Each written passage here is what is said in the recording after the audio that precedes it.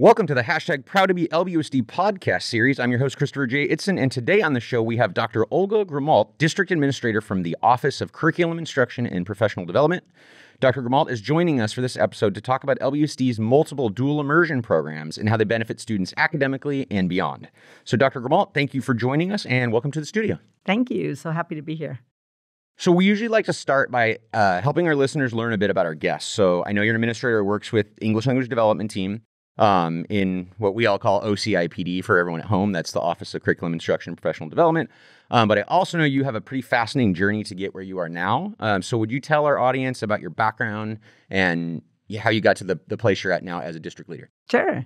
So I began teaching in the Los Angeles Unified School District many years ago, back in 1990, as a bilingual teacher. And it was really bilingual education that brought me to education. Just the idea of being able to teach in a classroom in both English and Spanish was what it really attracted me to the profession. So I started off in LA, and a few years later, I moved to Long Beach and came to Long Beach Unified and continued that work in our district, and since then had stayed with Long Beach Unified. But there was a short amount of time when I left the district in 2008 and went to higher ed. So I pursued a doctorate degree.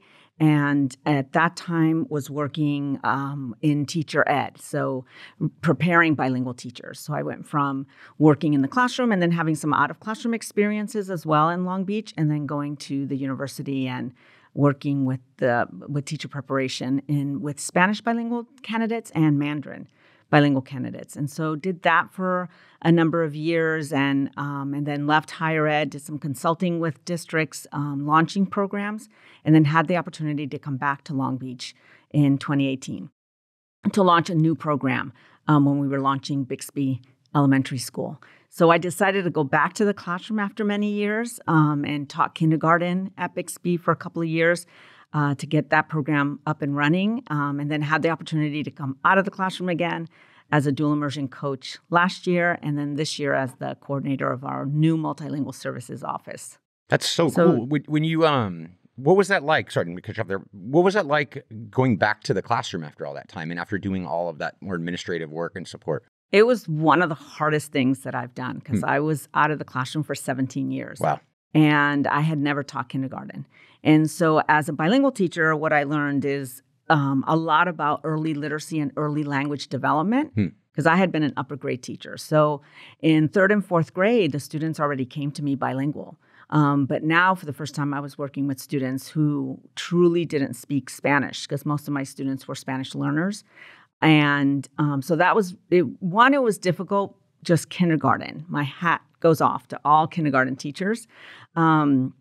I always knew kindergarten was a really challenging grade, and now I can speak to it. And then also having students who didn't understand anything that I was saying, and really understanding the importance of comprehensible input and how all the theoretical things that I had taught in higher ed that now I saw in my classroom, and how I as a teacher had to help my students understand the content they were learning, even if they didn't understand all the words that I was saying. So it was one of the most challenging things that I've done, and I learned so much in those 2 years, and was happy to have an opportunity to come out of the classroom again, because I think the work that I do now is really what I'm passionate about in terms of supporting programs and implementing new programs. But definitely those 2 years were kind of instrumental as I now also provide PD both in and out of the district in terms of I can really speak to those early or those beginning or that early development of language acquisition. And that's powerful, right? Because you talk about having this rich experience in theory and developing that and then having to put it into practice yourself. And then coming back out, that's got to just giving you so much more perspective in supporting them. Absolutely. So what do you do now? Let's talk a little bit about that. What's just briefly, because I want to get to, you said something that I bet anyone listening would be confused when you said they didn't speak any Spanish at all. I know we're going to talk about that with how dual immersion works in Long Beach or in general. But what do you do now? Like when you talk about implementing programs and supporting with PD, what does that look like? So overall, my position right now is that I'm the coordinator, one of the coordinators of our Multilingual Services Office, and we work or we oversee the programs that are related to our English learners in the district, world languages, and dual immersion. So now the scope of my work is a little broader than it has been because my focus primarily was on just bilingual ed in general.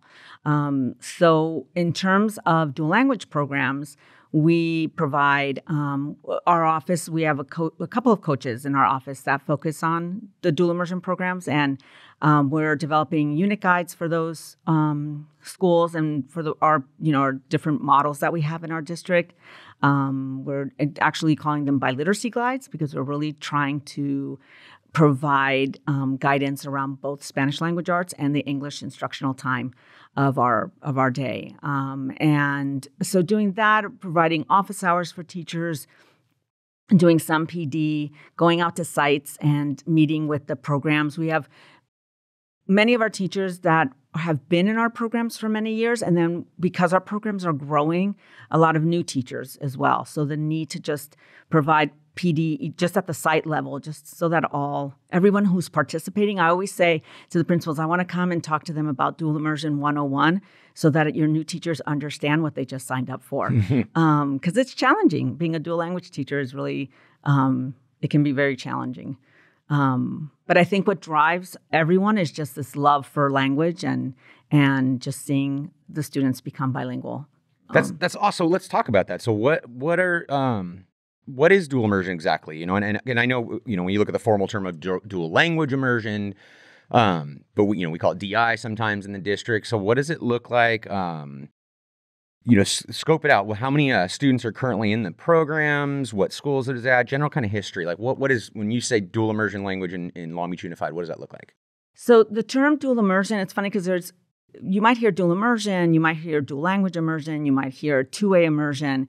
And the thing to know just specifically about what makes dual immersion different from other models is in a dual immersion program, it's an instructional program where children are learning content through two languages. So English, of course, and then another language. And in our district, our programs are English-Spanish programs. I've worked in the past, like I mentioned, the Mandarin bilingual program.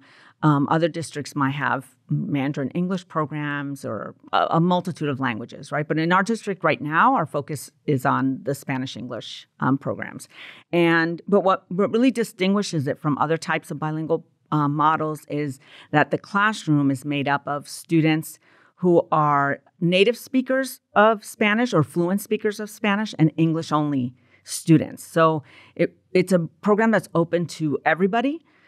All students, any student can participate in the program. The program does begin in kindergarten, so it's important for students to start at the kinder and sometimes at the first grade level as well, because of the language development piece of the program. If you come into the program in fourth grade, for example, in terms of Spanish development, and you speak no Spanish at all, you won't be able to reach the levels of bilingualism and biliteracy that we are working towards by fifth grade. So the goals of our program are that. The goals of a dual immersion program are bilingualism and biliteracy, high academic achievement through content being taught in two languages, and social cultural competence.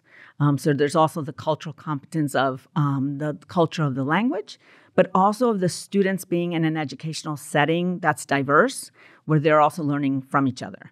And so that's why, if you come into the program later in the program, it's just hard to reach the goals of the program. And so in our district, we have 6 dual immersion programs that are in elementary schools right now. And 4 of our schools are what we call 90-10 programs, and 2 of our schools are 50-50 programs. So all of our programs have the same goals. We're all reaching that goal of bilingualism, biliteracy. I always tell when I do PDs or talk to families, I say that's the prize. The prize is that our students are becoming bilingual, biliterate. Now I lost my train of thought where I was going with all that. So our program models, that's what I was talking about. And so we have two models that just briefly, I'll just, describe the difference between the two is just the way the students learn literacy. So in our 90-10 programs, the philosophy is that all students learn how to read in Spanish first, and then they transfer that knowledge to English reading. In our 50-50 programs, the students are learning literacy in both languages starting in kindergarten. And I should add that we do have a few schools that do offer TK for DI as well. So, and we're looking at some of our sites to add the TK grade as well. And what's TK for our audience? Transitional kindergarten. So it's those students that are not quite meet the age requirement for kindergarten, and but do meet the age requirement for the transitional kindergarten. Right, so they typically they're 5 within the first, so before I think December. Our cutoff is September 1st for kindergarten, and for TK, I'm not sure what the exact dates are, but it's those fall students. Yeah, the students born between September and probably around December. So expand on that 90-10. Like, what does that like? Give us a picture of that, what that looks like, because there's some fear and trepidation sometimes in that model. So what does it look like, and what's maybe the benefit from your expertise in language acquisition and development? So like I said, with the 90-10, the 90 and the 10 refer to the percentage of time, instructional time in each language. So starting in kindergarten in a 90-10 program, 90% of the instructional day is in Spanish, for example, and 10% is in English.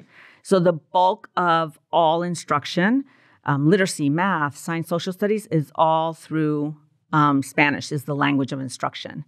So I was saying earlier that when I was teaching kinder at Bixby, the majority of my students were English-only students, or some students that had some receptive skills in Spanish. I didn't have very many students that could speak Spanish fluently. And so they're learning all the content through that language, and that's what made it challenging because they couldn't understand everything that I was saying. But with that said, it's amazing to see how quickly the students learn, and I could say within the first month of school, their receptive skills, just move very quickly, even if they're not ready yet to express themselves in Spanish, but just their level of understanding moves really quickly. It's so fascinating because I think that because you did not speak English to them at all, right? Because isn't there English, the 10 is done by another English teacher? So, right. And so we have the 2-teacher model, which one teacher serves as the Spanish language model, and the other teacher serves as the English model. So during that 10%, which is about 30 minutes of the school day, the teacher, in kindergarten, usually the teacher switch, just because it's a little bit too chaotic to have the little ones do the switching. Yeah. Although we started to have the kids switch around February, March, just because once 1st through 3rd grade, then the kids do the switching. The teachers don't have to switch. But we do. So I really taught 60 kids. I taught 30 kids who were a set of 30 students who were my Spanish students, and then the other class of 30 who were my English students. And with my Spanish students, I never, ever, ever spoke English to them ever. So that became kind of a game with them too, because they would ask me all the time, "Do you speak English?" And so I felt bad lying to them and saying, "No, I don't." So I would always answer, "I'm bilingual." And I would talk to them a lot about that. I talked a lot about being bilingual and what it meant to be bilingual and why you're in this classroom. Because a lot of the kids have no idea why, first, why do I have a teacher that I don't understand what they're saying? And they don't know what dual immersion is when they're that age. But anyway, it became a joke with my students because they kept asking, they kept trying to catch me. Yeah, they're trying to trip you up and get you to say something in English. Yeah, they weren't sure. They would come back from recess and say, so-and-so from room 7 says that when you go to that classroom, you speak English to them. And so then I would always respond, I'm bilingual. But in this classroom, I only speak Spanish. So what it was cool kind modeling of fun too. Talking about that, you're modeling that, and then you're having this rich conversation about the importance of being bilingual or how it can benefit you and everything. And then so they're seeing it in action at the same time. I think that's right. Really, because I totally see what you're saying where, a parent is like, I definitely want my kid to go into dual immersion. I know we have some programs that are super impacted and stuff, but yeah, you're a 5-year-old and you're like, what is going on here? I think I can't imagine what that first day is for a student when they walk in and their teacher is just speaking a different language and they don't break. Do you have any issues with students like really struggling with that in the beginning, like even emotionally or just behaviorally? I don't think that the students because they've never done kindergarten before, that they really understand that kinder could be different. Other than they know that they don't understand the teacher, but I've never had an experience where a child is saying, well, I want to be across the hall, or, some of our schools, the program is a strand within the school. It's not the whole school. So there are definite English only classrooms at the school. And you don't hear the students saying, well, I want to be in that classroom because Spanish isn't happening over there. I don't think they realize that kindergarten could be different. My experience has been that they're very open to it, even though they're not understanding everything. We use a lot of strategies to help the students comprehend. So I think their level of not understanding also isn't even as high as I might think, because we use visuals and gestures and songs and just all kinds of ways to help the students understand what's happening in the classroom. And so I know that all of our dual immersion kindergarten teachers are very aware of, especially at that first level, right? At that kind of when the kids first join the program, in terms of supporting students with language. So for my classroom, for example, and I'll tell parents this all the time, I did not have more kids crying in my classroom than the English-only classroom. I didn't have more. Years ago, I was coordinator at Patrick Henry in, I think, 2002 to 2006. And those first few days of school, at that time, Henry, the dual immersion program was a strand within the school. And so we had both schools. We had both programs, an English-only program and a dual immersion program. We didn't have more kids crying, or we didn't have more runners, or we didn't have more issues with the dual immersion program students than we did with the English-only students. It was just kindergarten issues that we all faced. So I had the student that cried every day for a week. So as a teacher, you do the same thing any other teacher would do, just comfort that child and then make the learning fun, so they want to come back. That's so cool. So you touched on something in the beginning, and you and I have had some conversations about this in the past, but so can you define like what an English learner is for our audience very briefly? And then why is this a benefit for them? Because I've heard, the misconception that, if I am only a Spanish speaker coming into the school, or I barely speak any English, that this is not a program for me. This is the program for the kids that are going to learn Spanish, but I know that that's not the case. Right. And I think one of the things with our 90-10 programs also is that there's a little bit of fear that because we focus kinder, first and second grade, the focus is Spanish literacy. So one thing I didn't mention before is just to explain the model a little bit further, is that in kinder, the percentage of time in Spanish is 90% and English instruction is 10%. But then each subsequent grade, our percentage of time of English increases. And so sometimes the percentage of 90-10 stays in kinder and first, and then starts to increase to 80-20, 70-30, 60-40 until we reach 50-50 in fourth or fifth grade. Sometimes we switch to 80-20 in first grade. There's really not a big reason why there's a difference of 30 minutes from one grade to the next. But the program is designed so that each subsequent grade gets 30 more minutes of English instructional time until we reach a split of 50-50. And then the 50-50 programs, it's 50-50 kinder through fifth grade. So the 50-50 sometimes are easier sells for the community or families because there's that assurance that, but they're also receiving instruction in English. And with the 90-10, there sometimes could be a little bit of fear of, but you don't really start formal English reading until third grade.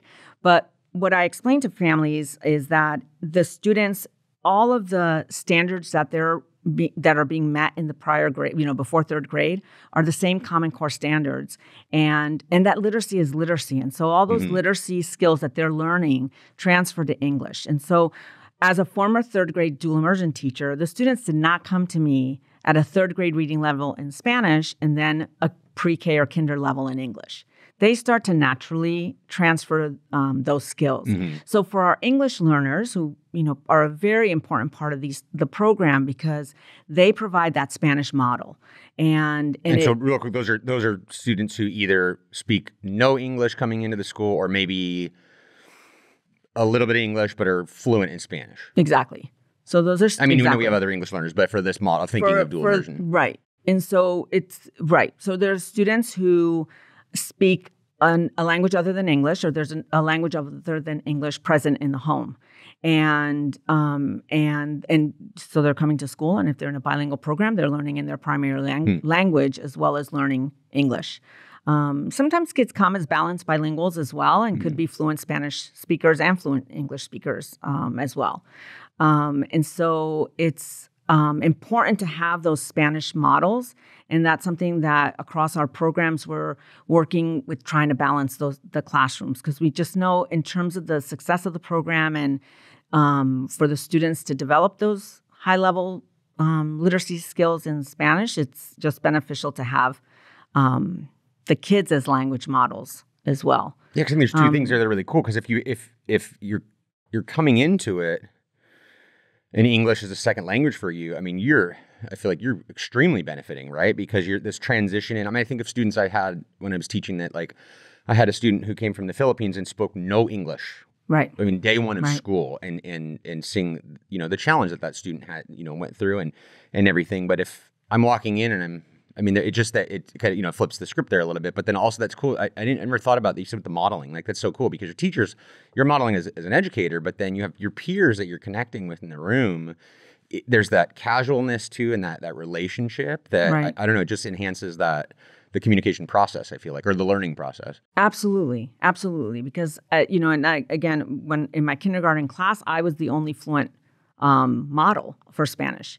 And we make it work anyway, but it just works even better when I can have the students, engage in a conversation and one of the students is fluent in the language. It just facilitates the learning of that language for the non-Spanish speakers, and vice versa with our English instructional time as well, right? So then we have our English models that are English learners.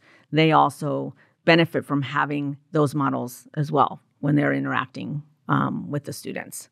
So what's the I mean, I know a little bit about it, but what's the noise in the system is not the right word. What's the draw for this? I mean, are we bursting at the seams in these dual immersion programs? Like, we don't have enough spots for kids? Do we have schools where we're trying to actively recruit more? I mean, is it a hard sell, or is it something that the community really wants? I think in general, it's something the community really wants. I think that there are some sites where we may have to, or we're already planning on doing some more active recruiting just to inform our community. I think our Latinx families sometimes are on the fence because they are committed to have their students be fluent in English, right? And so with those families, many times I'll tell them, but because they'll say, well, we'll take care of Spanish at home. And I'm bilingual, I'm Latina. My daughters went through the dual immersion program here in Long Beach as well. And so it's great because I can talk to them, from a professional standpoint, but I can also talk to them from a personal standpoint, right? And tell them, in my home we spoke Spanish, or we speak Spanish as well. But we're not having conversations about renewable energy around our dinner table in Spanish, but they are at school. So at school, they're getting that academic language. They're learning how to read and write at grade level.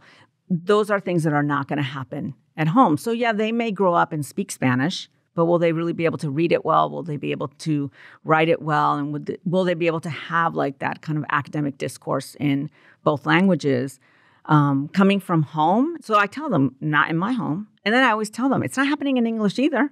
It's like, I'm not saying that to say that it's happening in English and not in Spanish. It's not happening. Our lives are like, we're rushing to go to soccer, to go here, to go there, whatever it is that we're doing. And in Spanish, it's mostly commands. Did you do your homework? How was school? Like I said, I'm not having academic conversations with them just in general. So when I speak to the families, I just speak to that, to the importance for all of our students to become bilingual, biliterate, the advantages that has as adults in terms of their ability, just the job market and just being global citizens. And it's those are the points that I try to get across when we have families that aren't quite sure about their students' participation in the program. But in general, I think the community is asking for it, and the district is has plans to open new programs. Like I said, we have the 6 elementary schools right now, and Bixby and Chavez are our newest schools. So we had 4 schools for many years. Patrick Henry is our flagship program. They've been there for over 30 years. And Webster, Lafayette, and Willard followed pretty closely behind Patrick Henry and have been in our district for many years. And then Bixby and Chavez are our newest programs. And then we've got the one middle school, Keller Middle School, that students can continue with the dual immersion program in 6th, 7th, and 8th grade, which I think those 3 grades are really important in terms of solidifying the language for the students. I think when students go K-5 and then they stop, you never lose the language that you've acquired, but it could get weak. So I would say it's kind of like a muscle. Like if you don't exercise it, it might get weak, but you don't really lose it. But when the kids go through 8th grade, it just solidifies. They're reading literature that's in Spanish at the 6th, 7th, and 8th grade level. It's not like your typical high school foreign language classes that maybe at the middle or high school level, you're doing very basic Spanish things. Our dual immersion kids in the middle school are engaged in academic grade level content in both languages. So that's what's really cool. And I like that you brought up the biliteracy so much, because I think that's something. I mean, you're just sitting here thinking about like when you hear someone's bilingual. I have friends that grew up speaking Spanish in the home that can't read very well in Spanish. They could speak it, or I've had people I've worked with where we do a lot of translation work in our work, and I'll be like, hey, can you just translate this paragraph for me? And they'll struggle. And they're like, yeah, I can, but it's going to take me a while, and they'll want to run it by. And it's interesting to think about it that way, that higher level thinking that they're getting, and that building those higher level skills beyond just being able to speak a language. Like you said, I think of foreign language classes in high school, and it was rudimentary and it was basic, and maybe a few kids went on to, programs in college and things like that. For the most part, it's like, oh yeah, I know the alphabet and I know a few things, but not learning it. And that's interesting to think about how that middle school would solidify that. So what happens to the students that don't do the middle school though? Like, I mean, do they still, like, are there other options? Are there other, I mean, is that an issue that we have in the district where we're like, man, we have these 6 schools, but we only have this one middle school. Is everybody clamoring to get in, or? So we are looking to start another middle school program. We don't have like a specific date yet, but we are talking about needing another middle school program, especially more on the west side of Long Beach, because our middle school is now it's probably as far east as you can get in Long Beach. And so accessibility has been an issue. So for our students that are coming out of the elementary schools on the west side that may not have transportation to go that far east, let's say. So we definitely are looking at establishing another middle school program, so just for accessibility. And if we continue to open elementary programs, it's something we definitely will need. Yeah, it's been part of the strategy. And then the other thing, too, that for our students in terms of goals is that we have the state seal of biliteracy, that the students, by going through the dual immersion program, easily can attain.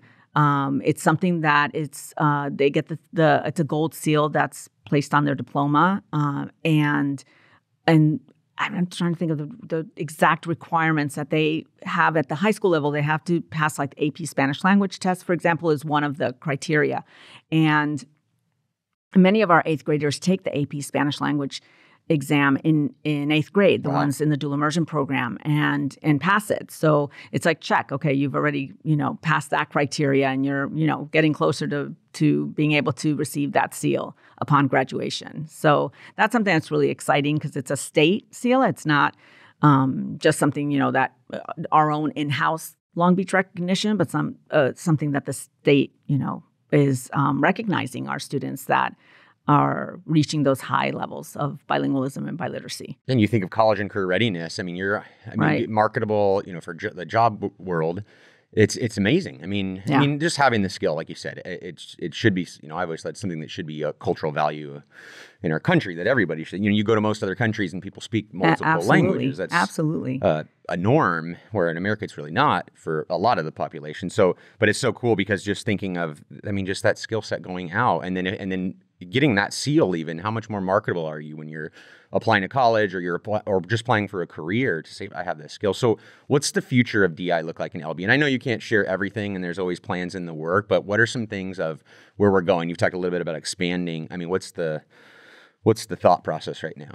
So right now we have one school that we've identified that will be launching a new program in the next school year at Riley Elementary School. So we've already identified that school, and I'm excited to work with the community and start kind of the recruitment process for a new program. And where's Riley? Riley is in Lakewood, off of Del Amo, behind Balboa Park. I think it's Balboa Park.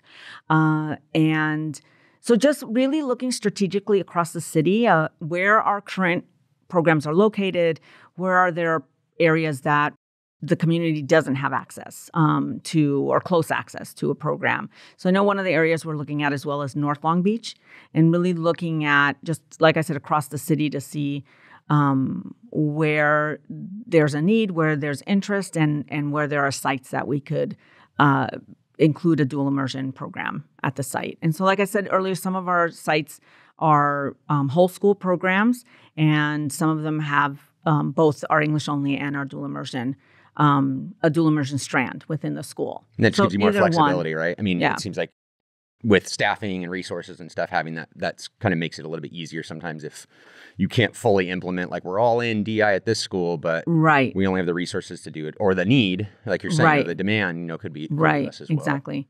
And finding, certified teachers is one of the most challenging parts of implementing a program. So I think we're being very thoughtful of doing it. I don't want to say like with a slow pace, but just doing it in a way that we know, okay, we can staff all of our schools with fully credentialed bilingual teachers, which is what we need to be able to run the program. Being methodical. Yeah. So what's the credential for that?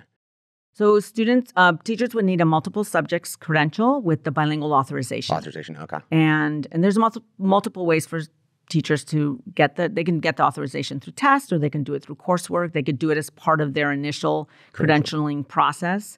And so there's multiple ways to do that. But what I remind us here in our district is that we're also competing with cities around us, that everybody is implementing dual immersion programs. So it's being able to partner with our universities and being kind of first in line for the candidates that are graduating, and because we're competing with other districts that are also establishing programs. So it's exciting. It's a very exciting time to be a bilingual educator, but at the same time, it's something that's become very popular in the last, I would say, I guess 10 years. We went through a time period like after Prop 227 passed where there weren't as many programs that were being implemented.